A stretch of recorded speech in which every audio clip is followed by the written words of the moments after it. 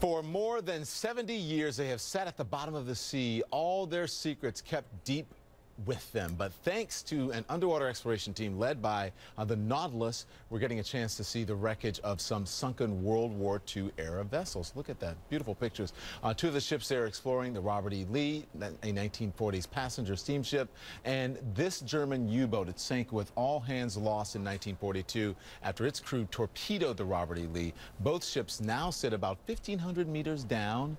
Expeditions, logistics specialist Christine Dennison joins me now. It's good to see you. It's good to see you. It's been a long time. You. All right, so listen, this is, they discovered this, in 2001, but the teams have finally been able to do what? To get a closer look? How did they get down there to find all of this?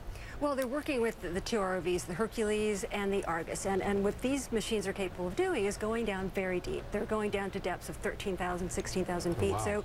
So they really have an opportunity to get up close and see what's going on at that depth. And this is, in my opinion, what Bob Ballard, who's heading up this expedition, does best, is he can bring an audience to the site and share it, which I think is a great thing for everybody. It's fascinating to look at the pictures and you know, begs the question, what makes, you know, shipwrecks so popular, a popular deep sea habitat? It's because it's beautiful like this to look at?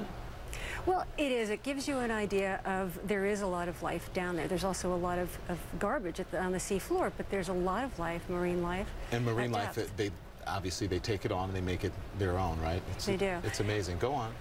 No, there's also the tremendous challenge of trying to reach these depths and being able to bring to light, you know, we have the technology.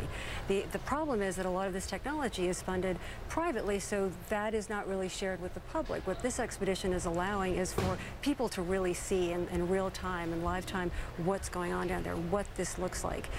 When there's loss of life, it's a graveyard, and that's also as bittersweet as that is to find that. I know I worked on the discovery of the R-12 that has 42 men on it. It's a very solemn place, and at depth it's dark and it's eerie, and yet what we're seeing is that it isn't such a terribly dark and dank place. I've often wondered, what is the difference, like what makes a decision to either raise them or to leave them there?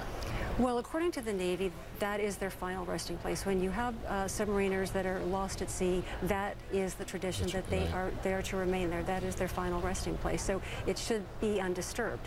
What we're doing in this case, and in most cases, is you can get cameras with these ROVs very close to the site, hovering over it, getting all these images, giving them back up to the control center, and sharing them with us. And as you see, there's something very eerie but very beautiful about them as well. It is very beautiful, and to see the life that, you know, a lot of sea life down there, and just, you know, isn't there's that beautiful? Corals, there's a lot of marine life that I'm sure, because they're working live, you might see a large pelagic come into view. I could look at it all day. Thank you, Christine Dennison. Thank you.